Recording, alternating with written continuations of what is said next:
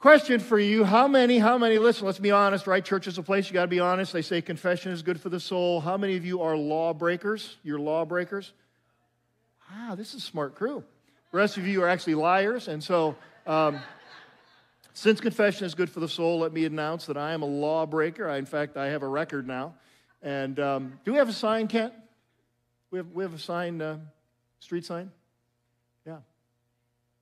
No, we don't? Somewhere in the sermon slide, we might have a street sign. Yeah? No? Okay. No, it's a no left turn sign. You could probably Google this thing and find it. There's this thing called Google that.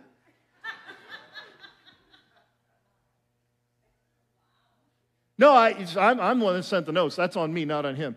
So So if you go to Costco, you know what I'm talking about, with the giant TVs that drive lust in the heart of every man that walks in. That's right at the front there. Anyway, that's not my problem. Well, might be, but that's not this problem. The reason I'm a lawbreaker is if you pull out of Costco, there's this sign. Not even there yet. Stop it. Did you do it too? You did it too, didn't you? Oh, now she's proud. Lord, we know the sin and failure. Okay, all right, sorry. Hey, there it is. Yeah. So there's this sign, not quite that big. But I need to go that way. Because if I don't go left back onto Army, see, look at that. It's finishing my sentences now. You want to come up and preach? Here are my notes. And it's just so much faster. I can get back to the office. I don't have to go, where 10,000 people are buying gas at Costco because it's 4 cents cheaper. And so I know there's a sign there. I don't care. Turn left all the time. Until one of Carol Serene's finest was sitting across the street at Lowe's, lit me up, and, the little lights that show up in the background. And here, the worst part was he's like, license, registration, whatever, Mr. Nichols, I'm just so glad they don't put my occupation on my... He said, did you see the sign? Now, here's the problem. Do I want to compound my lawbreaking with lying? But I do have some limits, and so I said, well, actually, sir, I do have some limits. That shouldn't surprise you. I said, actually, sir, yes, I saw the sign. He said, you live in West Chicago. Do you come to Costco often? I mean, it just gets worse. I said, well, yeah. And then he asked the question that was just so hard. He said, well, why did you turn left? And, I'm a teenager, so I'm like, I don't know. No, I just said, well, it's closer. He said, yeah, but, there's a sign, and then he wrote me a ticket. And so, here's the problem we have. We've been looking the last few weeks, Romans chapters 5, 6. Now we're in chapter 7 today. Here's the imagery, right? We were dead to the things of God and righteousness and goodness, and we were alive to the call of sin on our lives. Those things where we cross boundaries we shouldn't cross, or we don't do the things we should. And then something transformational happened. We trusted Jesus Christ. We recognized that out of God's deep love for us, Jesus, while we were still sinners, died for people like us. In fact, he died for the sins of the whole world. And we recognize that. Somebody told us that. A parent modeled it for us. We heard something at church, a preacher, whatever, radio. And when we believed it, the Bible word is we're saved from sin, from condemnation, from death, from hell. And we're forgiven. And we're made right. And the Bible imagery is you went from death to God to alive to God. And you went from alive to sin to dead to sin. And not only that, the imagery then is you went from being a slave to sin. Go sin. Yes, sir, and I'll sin. To being free from sin. You went from being a slave to sin to being a slave or a servant to the goodness of God. So, why do we turn left when we shouldn't? It's a humorous example of law breaking. Why is it I can't win some battles with sin? Why it is with all of my identity that's new and changed and fresh and free and alive, the same old things trip me up. Why is it, whether it's an attitude, an envy, a lust, it's language, it's gossip, it's actions, it's activity, it's addiction, why is it with all those things that are in fact true of me? Remember last week I said that growing in our faith, growing in holiness, the Bible word is sanctification. Big word, means to be holy, sanctify, sanctuary, be holy. That it's mostly positive, it's not mostly negative. Like sanctifying is not thou shalt not. Sanctifying is living out more and more what's actually true about us. We're alive to God, we're free from sin. So, man, why do I still battle? Why do I still lose? Romans chapter 7, the soaring language of Romans 5 and 6, so encouraging. Alive, free. Romans chapter 7 brings us right back to earth and said, but still battling sin. Let me give you sort of the answer, and then we're going to walk through what is one of the most difficult and challenging, maybe the most challenging chapter in all the book of Romans. Here's what Romans 7 teaches. We will never win the war with sin by law keeping. We have to acknowledge that while free and alive and loved and secure in our relationship with God, we are still going to face the ongoing battle with sin. The world around us has fallen, so there's the environmental piece to that. There is the real enemy of our soul who works to kill, steal, and destroy. There's that reality. And although made new, there are still patterns of behavior or attitudes or learned things that we've seen in the lives of others that still reside in us. And as though we react to temptation in ways that we're used to reacting. And so some response, some people deal with that failure, falling into sin, by deciding it's time to get serious and let's write a list of things I shouldn't do. It's about putting fences up. It's about building walls to protect me from failure. You need to hear what the Scripture teaches. This is consistent from Genesis to Revelation. Walls will never change our hearts.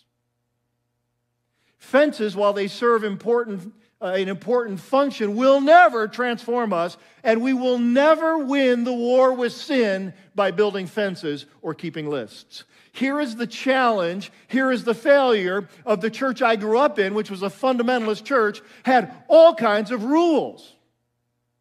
One of the dumbest was, you need to wear your hair short, men.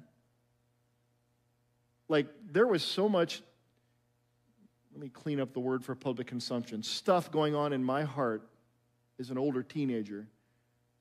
And our church was concerned about how long my hair was. Here, typical for me, right? Like, so my dad, I was a little younger, but my dad would send me to Lloyd's barbershop. I'm talking about like every little small town has a Lloyd's barbershop. And I'd go down to Lloyd's, walk down the street, Mishawaka Avenue, Division Street, go into Lloyd's. It was $2 for a haircut. That's a good day.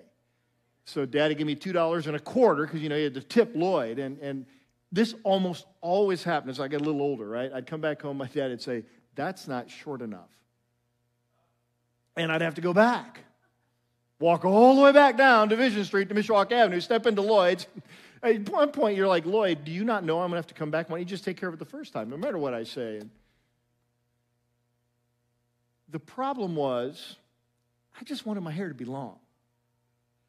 Right? It was a problem. It wasn't a problem with Lloyd. It wasn't a problem with my dad's rules. The problem was me. And this is exactly what Romans 7 is going to say. The fault does not lie with the don't turn left sign. That's very clear. The fault lies that there is something deep within my humanness that when I see a don't turn left sign and it somehow inhibits what I want, I'm like, I will in fact turn left. So, Romans chapter 7, look at verse 4. Because the point he makes picks up there. Now remember Romans chapter 5, right? Wherever sin increased, grace increased that much more. I mean, the paraphrase we used back the fall before the Christmas break was clear, right? When it's sin versus grace, grace wins hands down. Yes. Chapter 6, sin shall not be your master. Yes. You are alive to God and dead to sin. Yes. So you get chapter 7, verse 4. Likewise, my brothers. So believers, brothers and sisters, family members, you also have died to the law. Wait, what?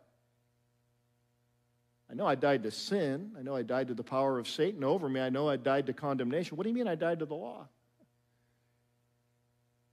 This context, certainly written to Jewish people or to Gentiles who had recently converted to Judaism, it's like, wait, you mean when I choose to follow Christ, Christ brings me into his family, I'm set free from the law of the Ten Commandments? Here's the question. Well, then what's my guide to keep from sinning? I mean, good grief, when I had a list, I couldn't keep it. What's life going to be like with no list? It'll be chaos. And how is it I died to the demands of the law on me? You've died to the law through the body of Christ, so you may belong to another, to him who has been raised from the dead, in order that we may bear fruit for God. And we'll come back to that because he begins and he ends right there. In fact, if you were to end in verse 6 and skip the whole rest of the chapter, begin in verse 8, chapter 8, verse 1, where Pastor Austin has the privilege of preaching one of the best chapters. I don't know how that happened. You get chapter 8, and I'm stuck with chapter 7. There'd be no, sorry, and I'm not bitter at all.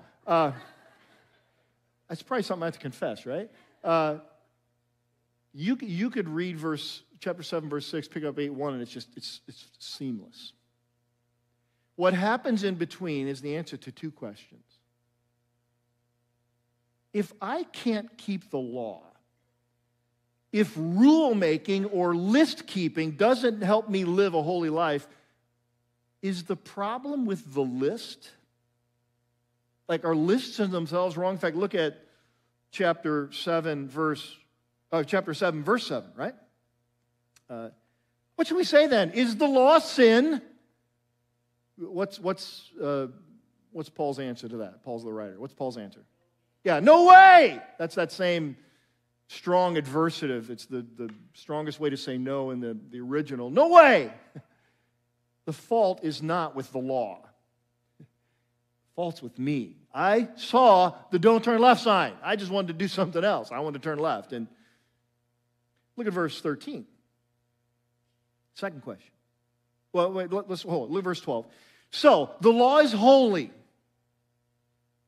Nothing wrong with the Ten Commandments. In fact, there may be the clearest explanation of what it means to live a life that honors God.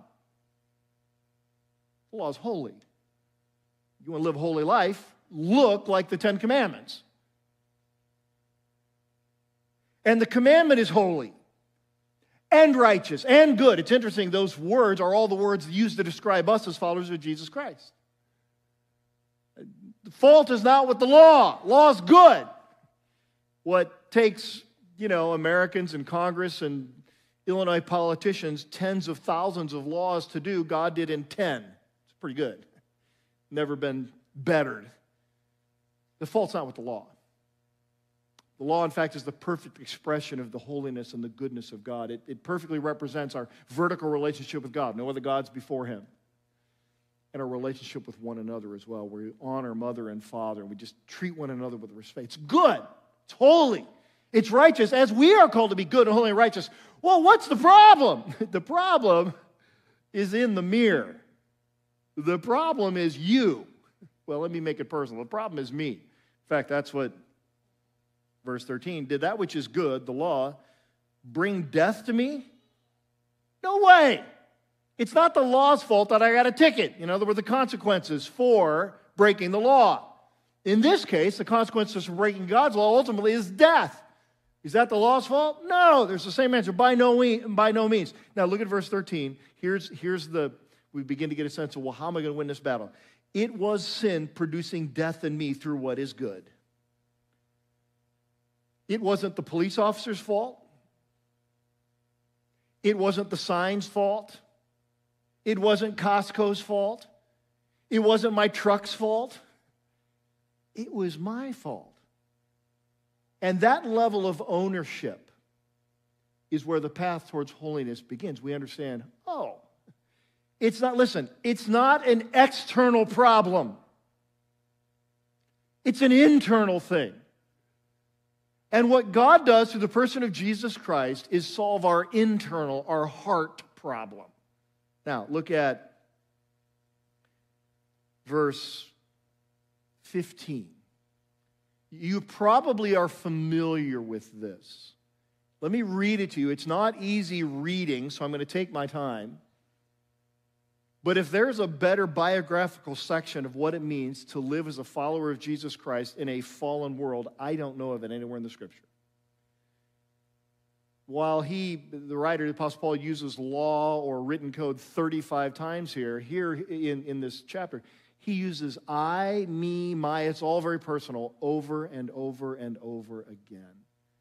You can put your name, as I can put my name, in this passage. Listen. I do not understand my own actions. Am I the only person that can say amen to that? There are times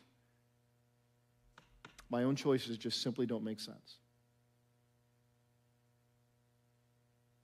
What I do not do, like I said, for I do not do what I want.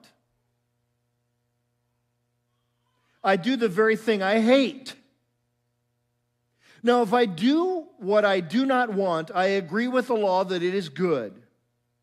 So now it is no longer I who do it, but sin that dwells in me. See, there's that sense of, it's an internal problem within me, and it's sin.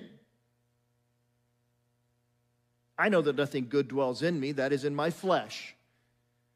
That's an honest evaluation that while created in the image of God and redeemed and made right, I know that in my natural self, there's not the ability to keep the law. Verse 18, the second phrase here, the second sentence, I had this underlined. For I have the desire to do what is right, but not the ability to carry it out.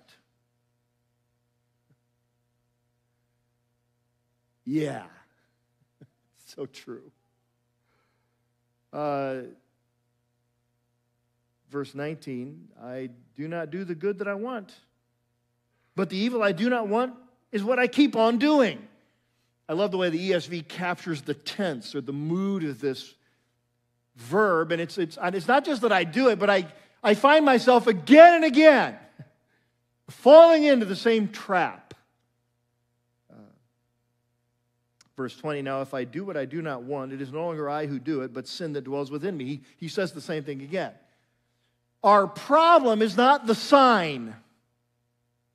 Our problem is not the 10 Commandments. Our problem is that we as, in our natural self, as he talked about there, as in my flesh, as a natural human being, I am incapable of earning God's favor on my own. I'm incapable of living out the requirements of the 10 Commandments, let alone the 300 more that are in the Old Testament. So, look at verse 21. I find it to be a law. Like there's this rule in my life that I see. I find it to be a law that when I want to do right, evil lies close at hand. Verse 22. I delight in the law of God in my inner being. You and I know people like this. They don't follow Jesus. They're not believers. But man, they're good people. And they're trying to sort it out. In fact, their desire is like, I want to be a good person. They just find that they can't do it on their own. But verse 23, I see in my members, speaking of his body parts, his attitude, his mind, his intellect, his will. There's another law, waging war against the law of my mind and making me captive to the law of sin that dwells in my members. This is that sense of slavery. This is how he describes those who do not know Christ, those who are in their natural state, are slaves to sin. As much as they desire and want to do what is right, and so often can do wonderful things. At the end of the day, what they lack is freedom from sin because they're still in the flesh. They've not been changed. Look at verse 24. Man, yes, there are times I feel this way. Wretched man that I am, who will deliver me from this body of death?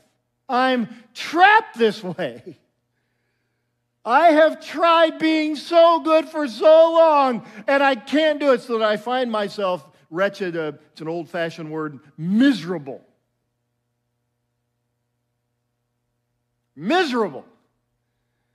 I know what I should do, and I do the opposite. I know what I shouldn't do, and I do it.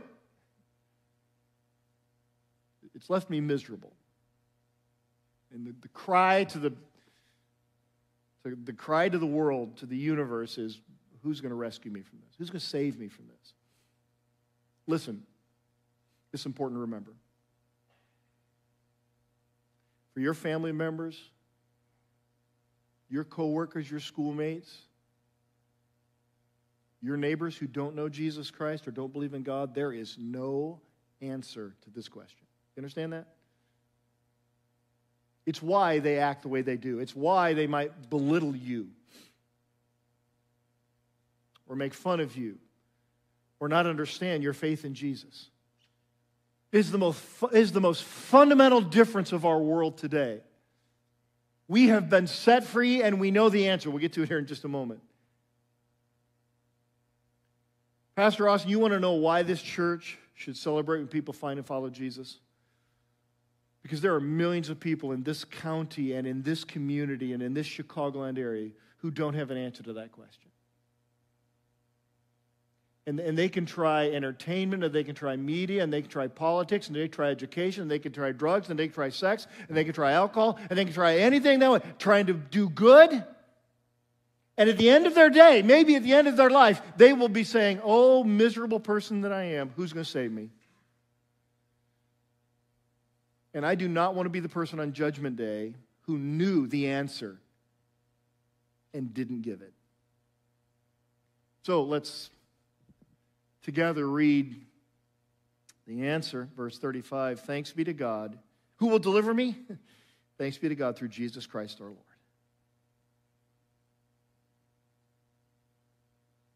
List keeping will never give you a win over sin. Never will. How's it going to happen? Jesus Christ. Well, how? Well, ask Pastor Austin next week. He's got it. I mean, I'm actually going to skip into chapter 8, verses 1 through 4 real quick here because, people forget. Some of them won't be here next week, so. The best, look at the end of verse 25. The best you can hope for if you're going to do this on your own. I'm going to try and please God. I'm going to be a pretty good person. The best you'll ever attain is a draw. So then, I myself, in my own natural heart, I want to serve the law of God. Paul, writing from his perspective as a Jewish man, this would have been Torah. Yes, I want to serve. My heart wants to do that with my mind, but my flesh, I serve the law of sin. Now, you want to see a contrast for good news. Verse 8. Chapter 8, verse 1 comes out swinging. If the end of chapter 7, when it comes to, I'm just going to be a law keeper, ends with abject misery and condemnation, look at what chapter 8 begins with. So then there is therefore now no condemnation for those who are in Christ Jesus. We all know that, but we may not know the next verse. For the law of the Spirit of life has set you free in Christ Jesus from the law of sin and death. Remember chapter 7, he said, I find a law, the law of sin, the law of death, and I'm abject slavery to that. Yeah, well, wait, you're not going to be a list keeper. You're never going to please God by being a list keeper. Never. Not before you're saved, not after you're saved. Never. Have I said never enough? It's not about my hair. It's about my heart. It's not about the left turn sign. It's about my heart. For God, listen.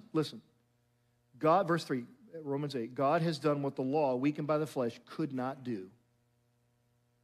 Like, here's the thing with the problem with the law, right? It's weak.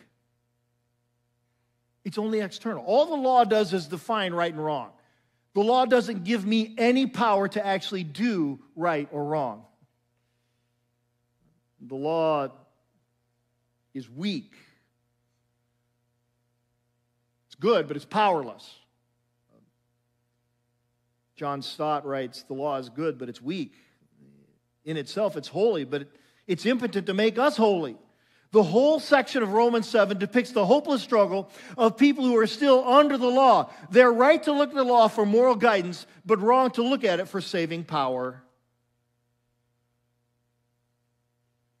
The flesh is weak and frustrating.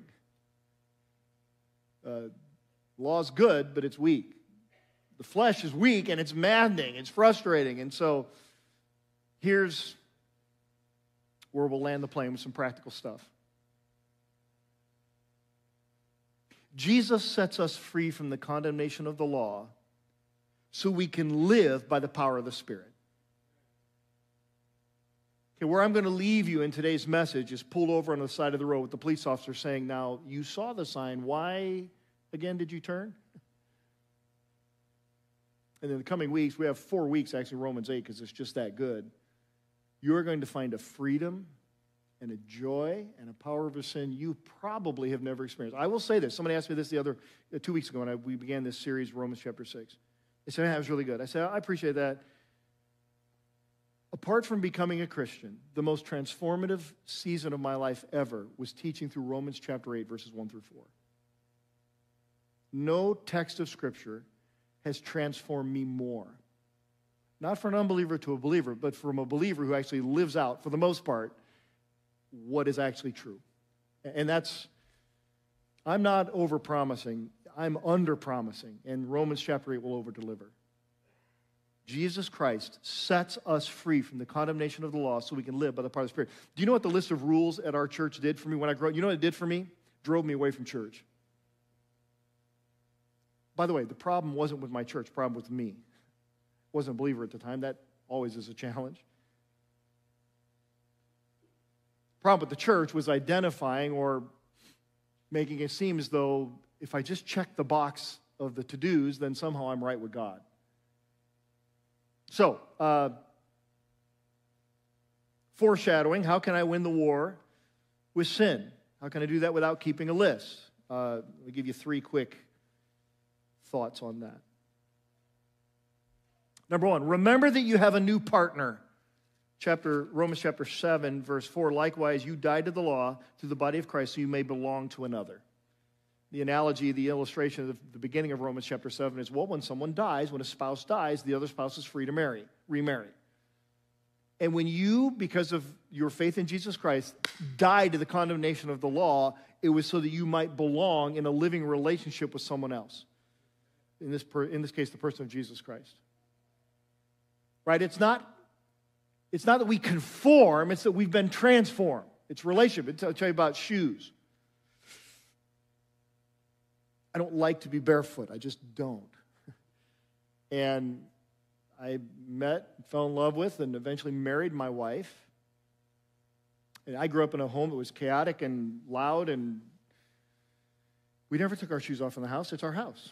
My mom was blind, so she couldn't see the mud we were tracking in, so I get married, honeymoon, we go back home to our first little studio apartment. My wife says, take your shoes off, Scott. It's my house. Why would I take my shoes off?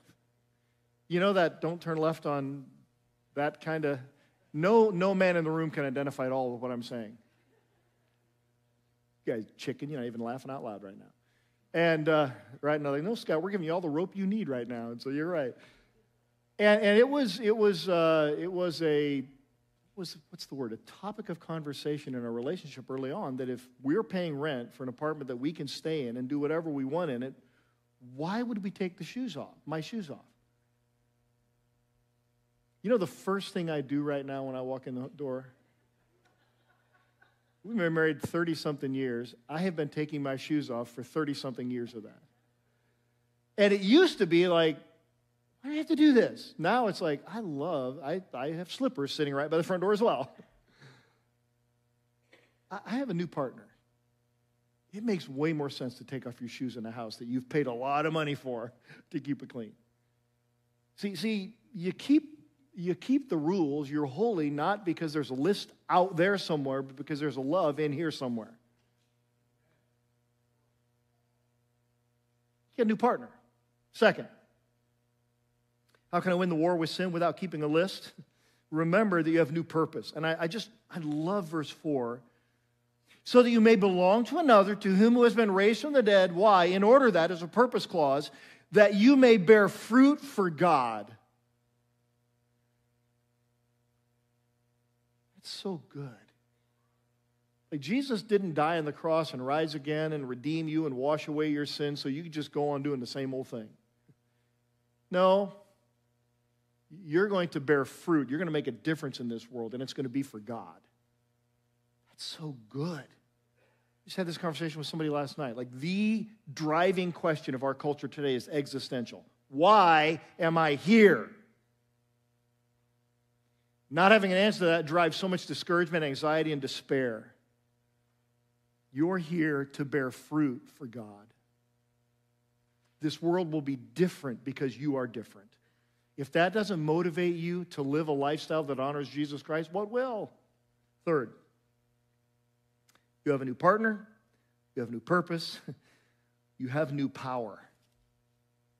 Chapter 7, verse 6, the last phrase, so that we serve in the new way of the Spirit and not in the old way of the written code. Literally, that would be rendered, you serve in the newness of the Spirit, not the oldness of the letter. There are a lot of people who go to church a lot of times, and it's all on the outside. It's an oldness of remember the Mass, or remember the lectionary, or remember the baptism, or remember the Sunday school, or remember the order of service. But they're turning left in no left turn lanes. And they can't figure out why I don't get nothing out of church. Because if you're looking to conform, that's going to be failure. If you're looking for a relationship, that's going to bring you success.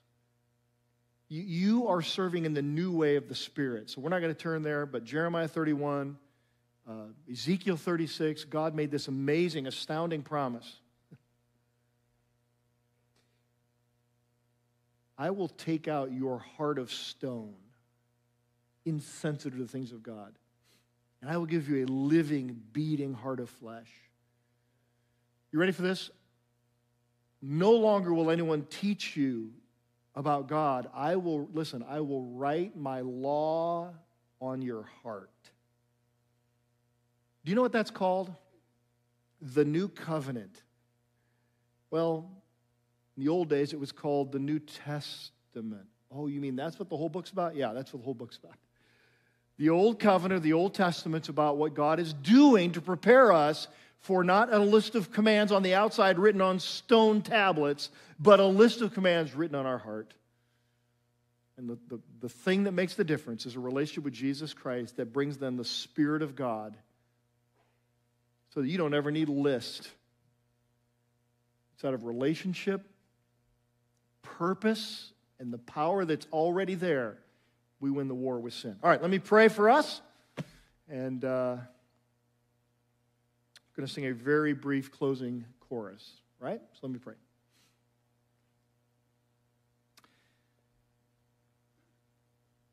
Father, I pray that, Lord, just what was so fresh to me, well, a lot of years ago now, from Romans chapters 7 and 8, would be fresh to our people today. Lord, there is a battle with sin and will be until the day we enter heaven. But Lord, it is maddening to fight that battle on the outside only, or to somehow evaluate how well we're doing by list keeping. Lord, I pray that we would evermore live out the reality of your life within us, the Spirit of God transforming and making new. Father, for those here today weighed down by guilt and sin, feeling enslaved again to that from which they have been set free, I pray that rather than running from God, hiding from God, justifying themselves or excusing it, we would go to a loving Father who stands ready to forgive and help us to live out that which we have, the resource of the power of the Spirit of God. Father, I pray as a congregation we would live with the knowledge that it is our responsibility, our privilege, to share this great news with the world around us, to do it with gentleness and hope and truth and grace. So, Father, forgive us for the sin of sinning by trying to keep the law. And help us, Lord, to live in the profound freedom and transformation that comes from a living relationship with you. But bring us again and again and again to the very start of this thing. We believe Jesus Christ, Son of God, Savior. We believe we've been transformed, and we live that way today, tomorrow, and the next. Lord, make it so, I pray. We ask this in Jesus' strong name. And all God's people agreed by saying, hey, let's stand together. We're going to sing a very simple chorus, one of the most profound truths that you will ever say, sing, or live. Let's live it out this week as well. Pastor Ryan, come and lead us in that.